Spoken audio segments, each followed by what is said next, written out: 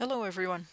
Thanks for the opportunity to spend the next 10 minutes or so with you talking about our manure injection studies in alfalfa and grass here in New York. We work in a dairy dominated state, so when I talk about manure injection in this presentation, I'm talking about liquid manure from the dairy facilities.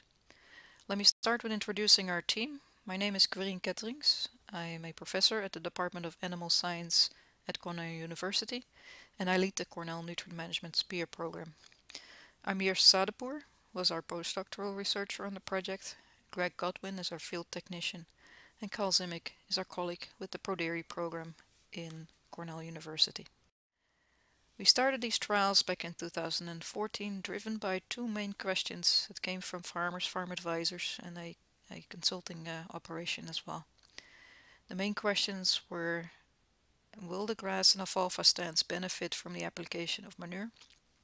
And secondly, if we apply that manure by injection, is it possible that the injection reduces the yields overall due to mechanical damage of the root system? We looked at these questions at two locations. One was our Aurora research farm in central New York, where we had access to a fourth-year alfalfa stand and a fourth-year tall fescue stand. Both of these stands were older stands, low-producing stands. So we can describe that as rescue scenarios. Can we increase our yield by applying manure to these fields? The second set of trials was conducted at Harford, New York, at a dairy facility. And at that location, we had access to two second-year alfalfa stands that were higher producing, well-managed, recent manure history type fields. So higher producing scenario than at Aurora Research Farm. We had 4 treatments at all of those locations. The first one on the list here says no manure addition, no slicing, no manure. That's basically our control. The second was labeled as disc down, no manure, which means we sliced the soil with the injector, but we did not apply the manure. The third treatment here is injection of liquid dairy manure. And the fourth one is the application of the same amount of dairy manure on the surface without injection. With this set of treatments, we were able to evaluate whether injection itself, the mechanical action of injection, would harm the fields and the yield, and whether manure addition would benefit the crops. At the alfalfa trial in Aurora, we applied manure after first cutting in 2014 at 4,000 gallons per acre, and we applied it also after first cut in 2015 at the rate of 8,000 gallons per acre. So we followed 2 production years at this location, with once a year applications after first cutting. The tall fescue trial, we did the same thing, but we had a second application after third cutting. So manure was applied after first and third cutting in 2014 at 4,000 gallons, and in 2015 after first and third cut at the application rate of 8,000 gallons. At the Hartford location, manure was applied after fourth cutting in 2014 at 4,000 gallons, and again after first cut in 2015 at 8,000 gallons. The reason why we have differences in manure application rates, the 4,000 and the 8,000, is in part because we had 2 different pieces of equipment. In 2014 we got started with a Veenhuis injector unit that was on loan from the USDA ARS in Pennsylvania, and this is a picture of that unit. With this unit we could precisely add 4,000 gallons per acre. In 2015 we made use of this piece of equipment in collaboration with Scott Potter, who's a custom operator in the area. He had modified a Veenhuis unit, as you can see, and mounted it on a tanker.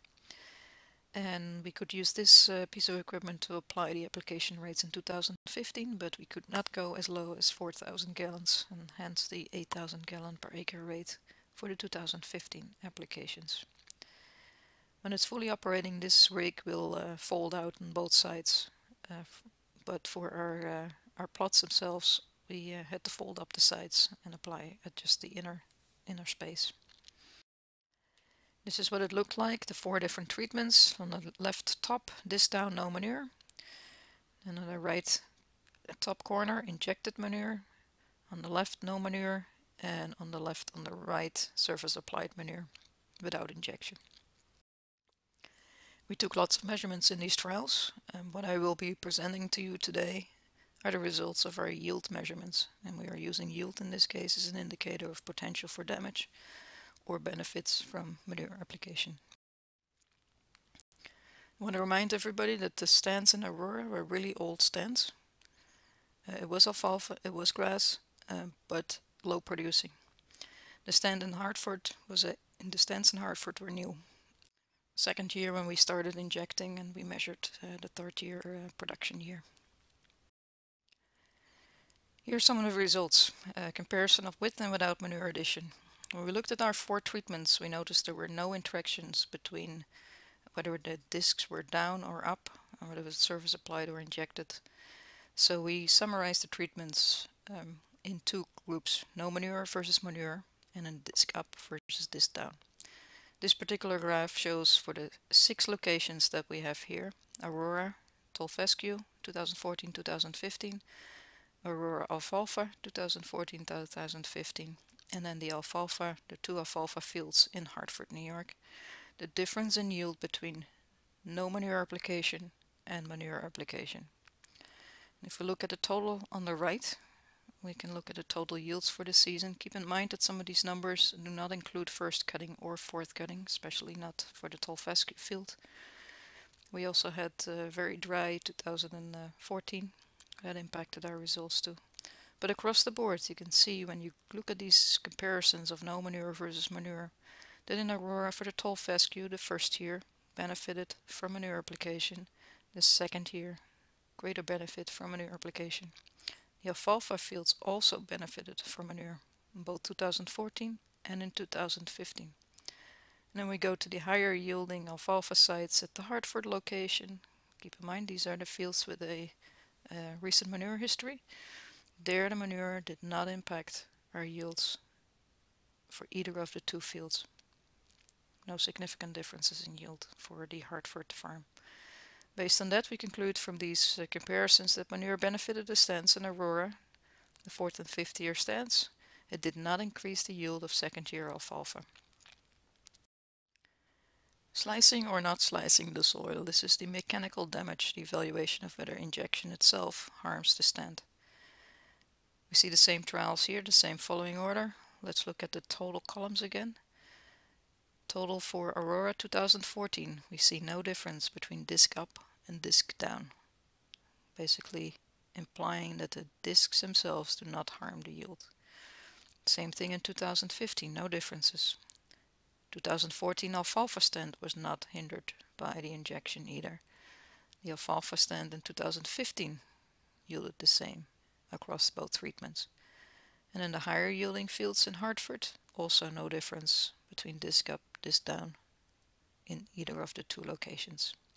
So based on this, we concluded that slicing did not benefit nor harm any of the stands. And it didn't matter if it was an old run-out grass field or alfalfa field or a highly producing 2nd year stand as we had in Hartford. So to summarize and draw some preliminary conclusions, recognizing that it's a small data set, we conclude that manure increases hay and alfalfa, grass hay and alfalfa yields, regardless of the application method. There was no yield benefit or penalty from injection of the manure, and the benefits in terms of yield increase were higher for the hay fields, the grass hay fields, than for the alfalfa fields. We conclude with that according to these sites, injection can be implemented without negatively impacting the yields in hay crops.